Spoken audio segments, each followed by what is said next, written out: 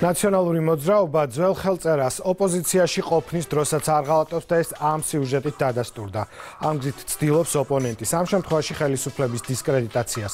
აქვეყნებს ფარულ ჩანაწერებს, რომლის ავთენტიკურობა დასადგენია, მაგრამ ფაქტია, რომ ამით წინასაარჩევნო და ამომრჩევლის განწყობაზე ცდილობს ზემოქმედების მოხდენას.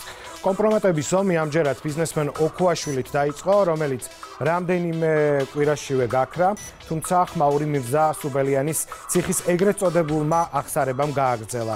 მაღალი საზოგადოებრივი ინტერესის გათვალისწინებით პროკურატურა გუშინ საღამოსაც დაანონსა და გაასაჯაროვა კიდეც 2018 წლის 10 სექტემბრის ფარული აუდიო ჩანაწერი, რომელიც მოქალაქე იპ-სგან ამოღებული მეხსიერების ბარათიდან ერთ-ერთია და სავარაუდოდ საქართველოს საშუალო სისტემის ერთ-ერთ დაწესებულებაშია ჩაწერილი. ამ დროისთვის გამოძიების ფარგლებში გამოკითხული არიან სპეციალური პენტენციური სამსახურის თანამშრომელი იპ ვიქტორ ჯაფარიძე და დავით ხუციშვილი. მირზა სუბელიანმა კი კითხვების ნაწილის პასუხის გაცემისგან ამ ეტაპისთვის თავი შეიკავა. ამასთან გამოძიება გრძელდება დანაშაულთან შემხებლობაში მყოფი ყველა პირის გამოსავლენად, ასევე მედია საშუალებებით გავრცელებულ ფარულ აუდიო ჩანაწერებში გახმოვანებულ შესაძლო დანაშაულებრივ ფაქტებთან დაკავშირებით. ვინ არის მირზა სუბელიანი? პროკურატურის თანამშრომელი, რომელიც საზოგადოებისთვის ხორავას ქუჩის საქმიდან გახდა ცნობილი და ახლა უკვე თითქმის ყველა ფარული ჩანაწერის მთავარ გმირად იქცა. ბრალდებული მაღალჩინოსნის თანამდებობრივი გზა მთავარ პროკურატურამდე რუსთავისა და მარნეულის რაიონული პროკურატურიდან მიდის. ქეთი ბრაჭურთან ერთად გავაგრძელებ საუბარს. ქეთი საღამომშვიდობის, რომელ რეზონანსულ საქმეებში ფიგურირებს სუბელიანის გვარი და რა აკავშირებს ძალიან საინტერესოა მას 26 მაისის მოვლენებთან, ასევე საინტერესოა რატომ არ ჩნდებიან ტელეეკრანებთან სუბელიანის მფარველები, რომელთა გვარებსაც იგი თავად ასახელებს იმ ჩანაწერებში, რომლებიც ჩვენ უკვე მოვისმინეთ. ირაკლი, მირზა სუბელიანის სახელი ფართო საზოგადოებამ პირველად ხორავას ქუჩაზე მომხდარ მკვლელობასთან კავშირში გაიყო. ეს იყო ამ ტრაგიკული შემთხვევის პირველსავე დღეებში, როცა დადასტურდა, რომ ამ მოვლენების მონაწილე ერთ-ერთი არასრულწლოვანი სწორედ პროკურატურის თანამშრომლის შვილი იყო. მაშინ სუბელიანმა თანამდებობა დატოვა, თუმცა რამდენიმე თვის განმავლობაში პროცესები ისე მიმდინარეობდა, რომ ის არც კი გამოუკითხავთ. მიუხედავად იმისა, რომ ზაზა სარალიძე ამას თვეების განმავლობაში ითხოვდა. მოკლული არასრულწლოვნის მშობელი მაშინ პირველად ალაპარაკდა სუბელიანის გავლენებზე, მაგრამ მირზა სუბელიანის ფიგურამ უფრო დიდი რეზონანსი ბოლო დროს გამოქვეყნებული ჩანაწერების შემდეგ შეიძინა, რომელთა ავთენტიკურობა დადგენილი არ არის, თუმცა აქ სუბელიანი რამდენჯერმე ასახელებს სოზარ სუბარის სახელსა და გვარს. ოცნების გუნდის ერთ-ერთი ყველაზე სტაჟიანი წევრისა და მირზა სუბელიანის ნათესაურ კავშირებზე ეჭვი პირველად მაშინ გამოითქვა, როდესაც სუბარმა ხელისუფლების გადაბარებისთანავე მირზა სუბელიანი ნაციონალური მოძრაობის რიგითი პროკურორობიდან სასჯელ აღსრულების სამინისტროს გენ ინსპექციის უფროსის თანამდებობაზე დააწინაურა. არადა მაშინვე ცნობილი იყო, რომ ის ნაციონალური მოძრაობის დროს რამდენიმე სკანდალურ საქმეს განიხილავდა. მათ შორის ყველაზე ხმაურიანი 2011 წლის 26 მაისის მომიტინგეთა საქმეები და ასევე 2013 წელს გეგუთის ციხეში პატიმრის ლევან კორტავას გარდაცვალების ფაქტი იყო. სავარაუდოდ მირზა სუბელიანის და სოზარ სუბარის კავშირზე მალე თავად ამ მოსაზრებების ადრესატიც ისაუბრებს. სოზარ სუბარი ამჟამად საქართველოში არ იმყოფება და დიდი ალბათობით ამ თემით ჩინეთიდან დაბრუნების შემდეგ თავადაც დაინტერესდება.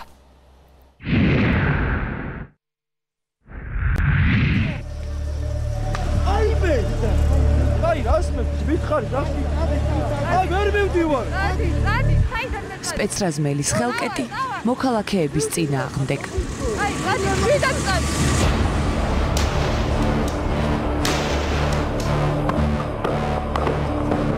ადამიანებისკენ მიშვერილი წყლის ჭავლი და რეზინის ტყვიები. ასე ჩაიწერა უახლეს ისტორიაში 2011 წლის 26 მაისი ოპოზიციური აქციის სისხლიანი დარბევა.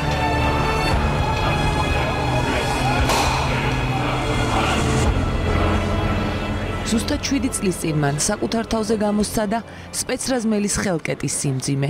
მაშინ ზაზა სამხარაძე ნინო ბურჯანაძის პარტიის წევრი და აქციის მონაწილე იყო. 26 მაისის შემდეგ ჯერ დამაკავეს, შემდეგ გამოსამართლეს, დამაპატიმრეს, მომისაჯეს.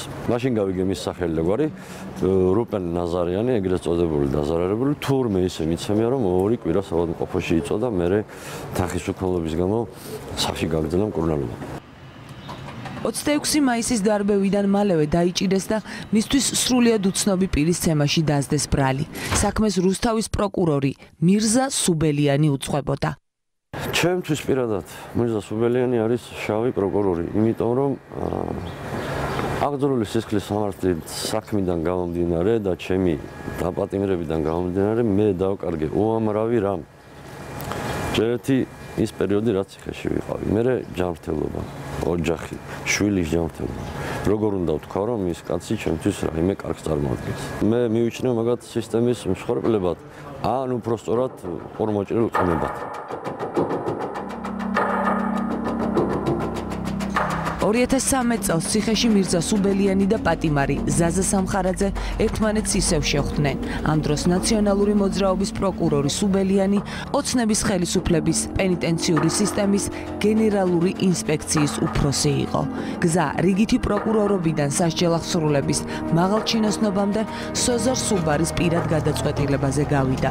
მაშინ მინისტრი ამბობდა, რომ მირზა სუბელიანი თანამდებობაზე პროფესიონალიზმის ნიშნით შეირჩა. მირზა სუბელიანი არ არის არც ჩემი ბიძაშვილი, არც ნათესავი. სუბარი არის სხვა გვარი, ეს არის ჩემი ფსევდონიმი. ეს არის ჩემი უძველესი გვარი, რომელიც დავიბრუნე.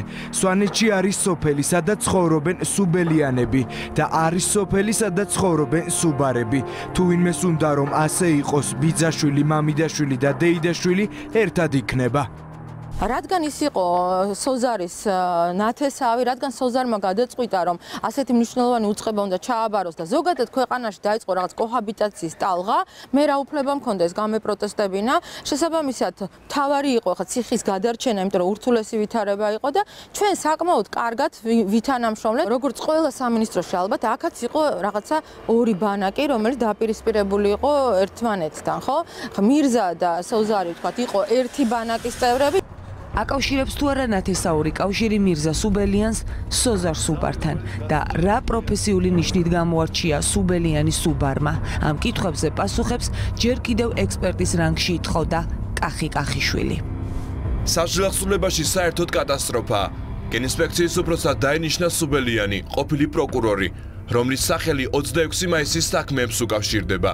ის უმოწყალოდ ყრიდა ხალხს ციხეში. მან გააშვებინა დეპარტამენტის თავმჯდომარე და საკუთარი კადრები დანიშნა კოლონიის უფროსებად. რატომ მიიყვანა ნაცმოძრაობის კადრი სუბარმა? ეს მას უნდა კითხოთ. დღეს სუბელიანი მართავს სასჯელახსრულების სამინისტროს. მირზა სუბელიანი სასჯელახსრულებაში დანიშნავს უწყებაში, რომ გადაადგილებები მოყვა. ამ ფაქტებს მედია არქივიც ინახავს. სწორედ ამ პერიოდში დატოვა თანამდებობა სასჯელახსრულების დეპარტამენტის უფროსმა მაია ხასიამ. მედია მაშინ წერდა, რომ ხასიას ამ გადაწყვეტილებას გენინსპექციის უფროს სუბელიანთან დაპირისპირება უძღოდა წინ. ჩვენთვის მნიშვნელოვანია და თხოვნა იქნება. კობა დავითაშვილი მაშინ ოცნების კოალიციის წევრი იყო. ყოფილი პოლიტიკოსი იხსენებს, რომ ხელისუფლების გადაბარების პირობებში დასავლეთი კოაბიტაციას ითხოვდა. ამიტომ დავითაშვილის განმარტებით ნაციონალური მოძრაობის კადრები რიგ შემთხვევაში პოზიციებს ინარჩუნებდნენ. ბრიად გავაკრიტიკე მაშინ ბატონი ბიძინაც და უთხარი, რომ ამ ხალხთან შეხვედრები და ხელის ჩამორთმევა და გაღიმება კი არ არის საჭირო, არამედ საჭიროა მათი პასუხისგებაში მიცემა, იმიტომ რომ ესენი არიან დანაშაულებრივი რეჟიმის შემოქმედები ერთ-ერთი. ამაზე იყო სწორედ ეს პასუხი, რომ ჩვენ გვაქვს ზეწოლა დასავლეთიდან, გამოძიება უნდა დაიწყოს ასევე იმ ბრალდებების მიმართ, რომელსაც მას უყენებენ პოლიტპატიმრები. რომ ის ფიზიკურად ანგარიშს უსწორებდა ამ პოლიტპატიმრებს სააკაშვილის რეჟიმის დროს და იქცეოდა როგორც ჯალათი. რანომ არ ხდება ამ საქმის გამოძიება, ჩემთვის არის გაუგებარი. და როგორ აღმოჩნდა ეს ადამიანი ახალი ხელისუფლების საკმაოდ მაღალ თანამდებობაზე. სუბელიანის სახელს კიდევ ერთი სკანდალი უკავშირდება. 27 წლის პატიმარი ლევან კორტავა 2013 წლის მაისში ცემის შედეგად გონზე მოუსვლელად გარდაიცვალა. ვითხოვ ერთადერთს დაისაჯოს. უფლებამოსილება კი არ შეუწყდეს. დაისაჯოს აბსოლუტურად ყველა, ვინც ამაში წვლილი მიუძღვის. ერთხელ და სამუდამოდ საქართველოში აღზრდეს სამართლიანობა და იზეიმო სამართალობა. იმ დროს მირზა სუბელიანი სასჯელ აღსრულების პრობაციისა და იურიდიული დახმარების სამინისტროს გენერალური ინსპექციის უფროსი იყო. სასჯელ აღსრულების სამინისტროს სათავეში სოზარ სუბარი ედგა. სასჯელ აღსრულების სამინისტრომ მაშინ ორი ვერსია გაავრცელა. სამინისტროს პირველი განცხადებით, პატიმრის გარდაცვალების მიზეზი სამედიცინო დაწესებულებაში მისი კიბი და დაგორება გახდა. მოგვიანებით სამინისტრომ კორტავას გარდაცვალების სხვა მიზეზი დაასახელა და თქვა, რომ მან სასიკვდილო დაზიანებები პატიმრებს შორის დაპირისპირების შედეგად მიიღო. ჩვენმა პრესამსახურმა არასწორი ინფორმაცია გაავრცელა, თითქოს ეს პატიმარი კიბეზე დაგორდა. პრესცენტრის თანამშრომელი გადაუმოწმებელი ინფორმაციის გავრცელებისთვის დაისჯება.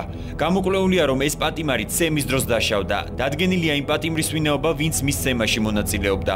ზოგი სვამს კითხვას, რატომ გახდა შესაძლებელი, რომ ერთ პატიმარს მეორე სასიკვდილოდ ეცემა. გეგუთის დაწესებულებაში 2000 პატიმარია 6 კორპუსში, ეზო კი რამდენიმე ჰექტარია. ყოველი მონაკვეთის ისე გაკონტროლება შეუძლებელია, რომ თუ პატიმრები შეკამათდებიან ზედამხედველობამ მაშინვე მიუსწროს. თანაუგრძნო პატიმრის ოჯახს და პირდები, რომ ეს საქმე გამოძიებული იქნება. დაისჯებიან ადმინისტრაციის ის თანამშრომლებიც, ვინც ყურადღება ვერ მიაქცეს ამ ამბავს. მირზა სუბელიანმა მისი დეიდაშვილი გაიყვანა, თურქეთში გადაიყვანა და სუბარი მეორე დღეს აცხადებს, რომ კორტავა გადმოგორდა კიბიდან. ახლა იმ მინისტრს მე რა უნდა მოვთხოვო? ამ დროს სწორედ მირზა სუბელიანს ევალებოდა თანამშრომლების გადაცნობის შესწავლა. ვრცელდებოდა ხმები, რომ ის თანამდებობას ტოვებდა, თუმცა სუბელიანმა პოსტი შეინარჩუნა. მის დაკითხვას დღემდე ითხოვს კორტავას ოჯახი. მუშკუდიანი, რომელიც იმენა ფიგურირებდა, იმენა მონაწილეობდა ლევანის მკვლელობაში, ეს მუშკუდიანი აღმოჩნდა მირზა სუბელიანის დეიდაშვილი. ვითხოვ მირზა სუბელიანს კორტავას საქმეზე ბრალი წაუყენონ გადამეტების მუხლით კი არა, უშუალოდ სისხლის სამართლის პასუხისმგებლობის საკითხი უნდა დადგეს. 6 წელია ერთ ოთახში მომხდარი მკვლელობა დღემდე განაჩენი არ დადგა მოხელეების. მირზა სუბელიანის სახელი მაინც ბოლო დროის ყველაზე გახმაურებულ საქმესთან ასოცირდება. ის სწორედ ხორავას ქუჩაზე მომხდარმა მკვლელობამ გახადა ფართო საზოგადოებისთვის ცნობილი. ამ შემთხვევაშიც გარდაცვლილის მამბა სუბელიანის დაკითხვას თვეების განმავლობაში ითხოვდა, თუმცა ის საგამოძიებო უწყებაში იქამდე არ დაუბარებიათ, ვიდრე სასამართლოს გადაწყვეტილებას ქუჩის პროტესტი არ მოყვა. გამოიყვანონ საჯაროდ მირზა სუბელიანი, გამოიყვანონ საჯაროდ. სასჯელ აღსრულების ყოფილი მაღალჩინოსანი დღეს ბოლო დროის ყველაზე ცნობილი პატიმარია. მისდამი ინტერესი განსაკუთრებით ფარული ჩანაწერების გამოქვეყნების შემდეგ გაიზარდა. ადვოკატები ამბობენ, რომ მან ციხეში სუიციდიც სცადა. სახელმწიფომ სუბელიანს საგანში 24 საათიანი მეთვალყურეობა დაუნიშნა. წლების წინ სახელმწიფო ბრალმდებელი ახლა ბრალდებული სკამზე თავაძის და ხორავას საქმეზე განაჩენს ელოდება.